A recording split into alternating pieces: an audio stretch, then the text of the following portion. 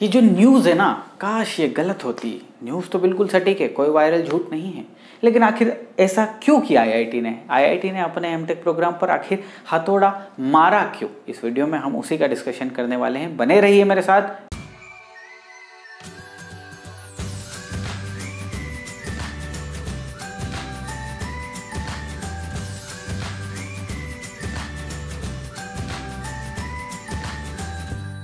Friends, welcome to all, welcome to जी-सेंट्रिक। So news सभी को पता है, चारों तरफ वायरल हो रही है। व्हाट्सएप पे आप शेयर कर रहे हैं, फेसबुक पे आप शेयर कर रहे हैं।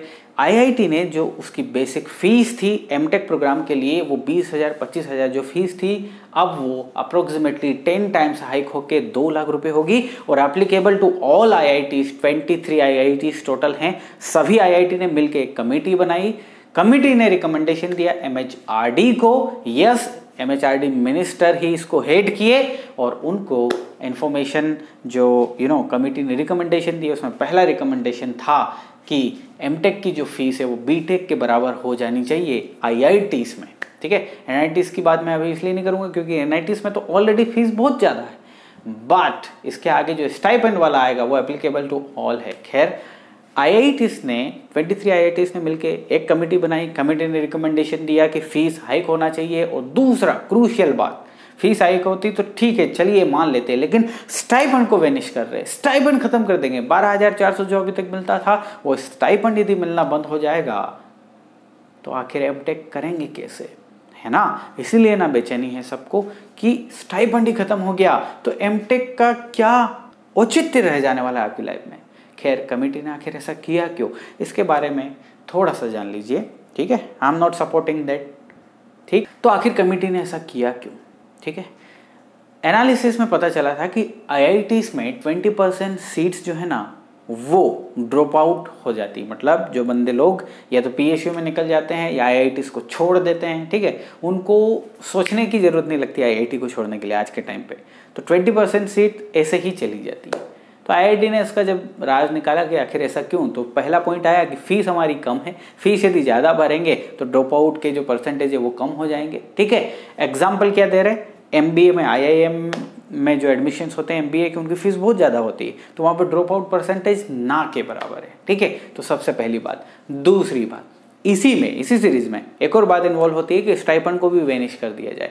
मतलब अब जबरन इनको बच्चे नहीं चाहिए एमटेक में। अभी तक क्या होता था, आप लोग एमटेक में इसलिए प्रोग्राम में इसलिए एडमिशन ले लेते कि आपको 12,400 रुपये मिल जाते थे, आप अपनी तैयारी को कंटिन्यू कर पाते थे। लेकिन अब आईआईटी ये चाहता है कि उसकी एमटेक की जो क्वालिटी हो ना वो सुपर्ब हो, एमटेक से जो आउटपुट मिले ना उसको रिसर्च के क्षेत्र में वो परफेक्ट हो। तो उसने क्या फैसला ले लिया, स्टाइपेंड को भी वेनिश कर दिया जाए। तो इससे वही बच्चा एनरोल करेगा सिस्टम में जो रिसर्च में आपका इंटरेस्ट रखता हो, जो एमटेक करना चाहता हो वास्तविक रूप से।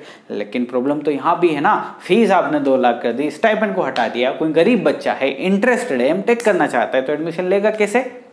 नेक्स्ट रिकमेंडेशन एमएचआरडी को भेजा कमेटी ने कि क्या जो भी नीडी स्टूडेंट्स रहेंगे उनको आपको लोन देना पड़ेगा, उनको डायरेक्ट फंड ट्रांसफर आप करेंगे। ये सारी योजना भी उन्होंने रखी। क्या करेंगे, कैसे रखेंगे, इसकी कोई डिटेल जानकारी अवेलेबल नहीं है। ठीक है, सो नीडी स्टूडेंट जो वाकई में एमटेक करना चाहता है, जो रिसर्च में जाना चाहता है, आई डोंट थिंक सो कि उसको प्रॉब्लम आएगी।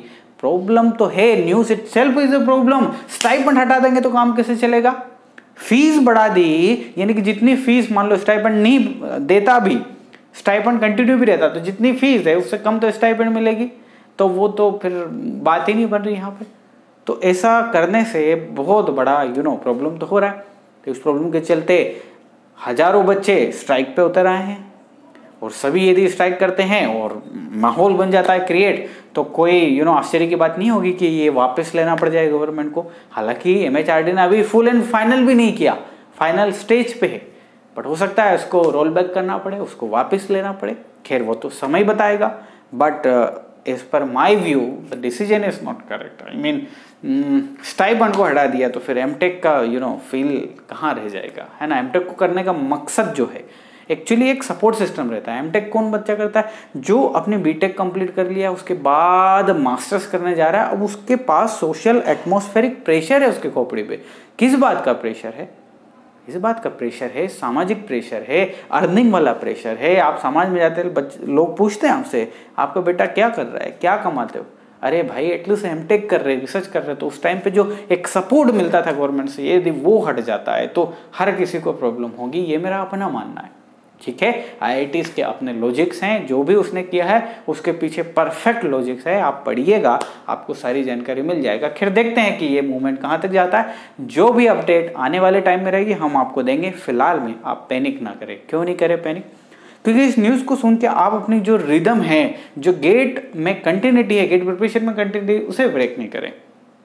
क्योंकि अल्टीमेटली यदि गुड रैंक लेके आते हैं तो ये सारी चीजें सेकेंडरी हो जाती है मेरे दोस्त। आपको रैंक लेके आना है। अब आप सोच रहे होंगे सर रैंक लेके करेंगे क्या? गेट एग्जामिनेशन के इर्द गिर्द ऐसी चीजें हो रही हैं, PSU अपनी सीट्स कट डाउन कर रही हैं, कुछ PSU आ ही नहीं रहे।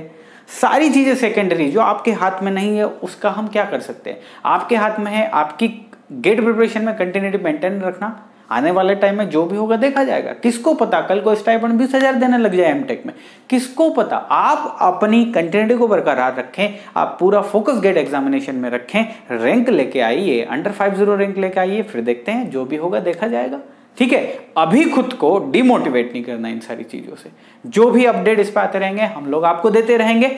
और साथ साथ जो बच्चे लोग आज पहली दफा G-Centric से जुड़ रहे हैं, EEE या इंस्ट्रूमेंटेशन बैकग्राउंड से आप हैं, तो ढेर सारे सब्जेक्ट्स आपको अच्छे वे में G-Centric पे मिल जाएंगे। आप एक बार चेक करिए तो दोबारा एक बार चेक कर लेंगे ना तो उस प्लेलिस्ट में से बाहर नहीं जा पाएंगे जब तक उस सब्जेक्ट को कंप्लीट नहीं कर लें। ठीक है, यदि आप chemical engineering, computer science, mechanical, civil branch से हैं तो आपको एप्टीट्यूड और रीजनिंग आपकी गेट एग्जामिनेशन में आता है, वो भी एक प्रॉपर फॉर्मेट में G-Centric पे अवेलेबल है। आप पढ़िए, अपनी प्रिपरेशन को कंटिन्यू रखिए, तगड़े से रखिए, स्ट्रॉन्ग वे में रखिए। ये सारी चीजें हम देखते रहेंगे दोस्त, करते रहेंगे इन सारी चीजों को, है ना। जब भी स्ट्राइक की बात आए तो आप उसमें इन्वॉल्व हो सकते हैं। यदि आप फील करते हैं कि जो IIT ने किया वो गलत किया है, तो यदि आप सही मानते हैं तो फिर तो कोई दिक्कत ही नहीं है, क्योंकि IITs के अपने पॉइंट्स हैं और हम लोगों की भावनाओं के अपने पॉइंट्स हैं। चलिए मिलते हैं आपसे नेक्स्ट वीडियो में।